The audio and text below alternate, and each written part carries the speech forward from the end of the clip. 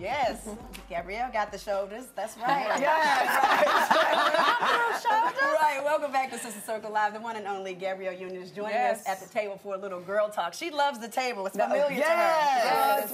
It's my Mary Jane world. Yes. I miss it already. I know. We'll talk about that in a second. Yeah. So, Gabrielle, you are a basketball mom, basketball wife, and you used to play too. Yeah, I did. Point guard. Yeah. Yeah. So you're also very crazy at the games. This is true. I understand. Right. I understand what that is like. But what kind of fulfillment do you get from this? I know being such a huge star, but I see you at the games on TV, and you be turning up. You be having on, like she has the shirts on with the team logo and everything, and I just love that about you. But what does that do for you? What is the dichotomy of the two? Well, I do that to my husband. Okay. Listen, I will scream at him, you know. The other day, he flung that poor little boy right off the thing. Yeah. It's awesome. You know. It's I wanted him to play more aggressive, you know what I mean? And sometimes, you know, he comes in, it takes him a minute to warm up, and that boy, they put the boy in. So I'm calling him a boy because he's a child. He's somebody's child. Little Anderson. Anderson. And he came in to antagonize him. Right. And I was like, all right now. How many more times now? Right. Next thing I knew, he flung the boy off. I'm like, well, let's pull it back. You didn't need to fling the boy into the Right. But with Zaire, who actually had a tournament this weekend in Dallas, I try to control it a little bit, you know, as much as I can. But you know, I want him to live his dream. Yes. But me and Dad, like we both played. You know, obviously Dad has had a little bit more success in basketball. But letting him find his own way, letting him make his own name. You know what I mean? Good. And when we're at the games too much, it can shift the focus off of the court. Right. Yeah. So we pick and choose when we show up. Yeah. You know. But I think that's great though. That you come and support. Well, when you talked about your husband, you always give him pointers, but does he give you pointers about acting? You know what? On the occasion that he comes to set, he'll be watching at Video Village the same way, and Video Village is where all the producers and directors are. He watches the same way I watch him on the court. Like, okay, we worked on this, we worked on this.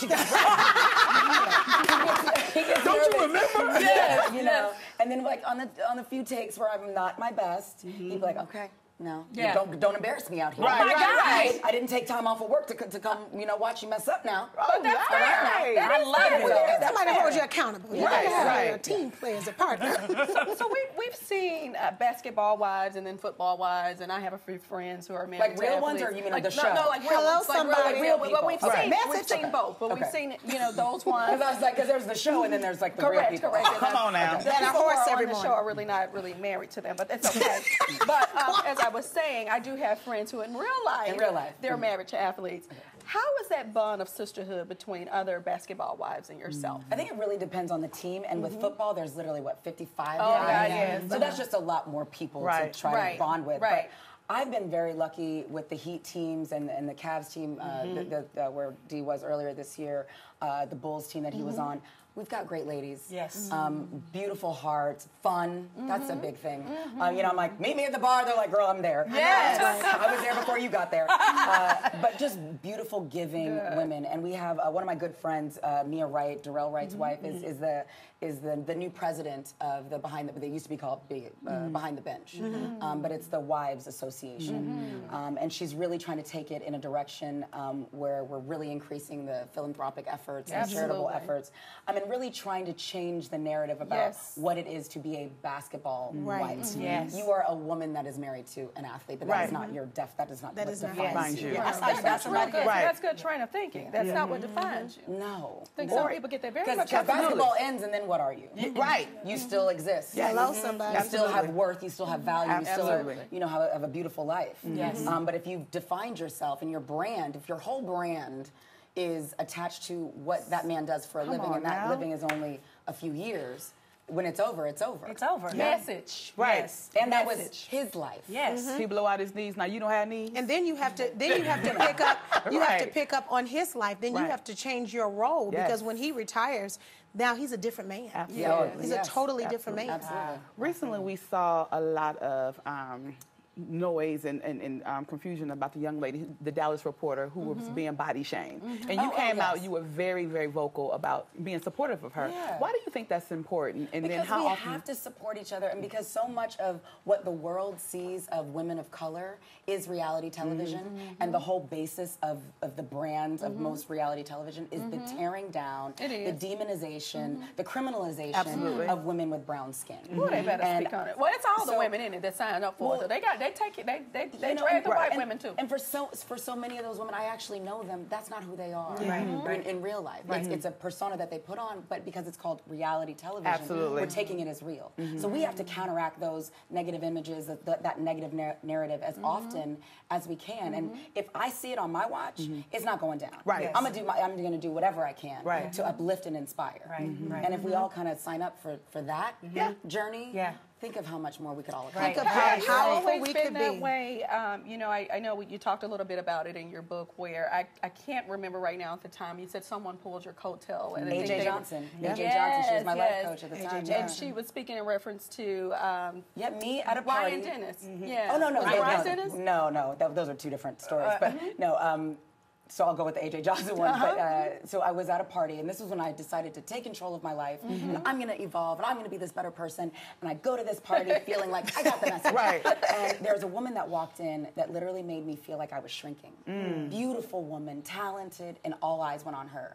And I felt like she was taking something from me. And I felt like I had to try to shrink her and make her small by speaking negatively about her. And AJ said, okay, did your house get bigger? Did your bank account get larger? Did you get the guy? How did your life change? All you showed everybody is that you're a hater and that you have low self-esteem.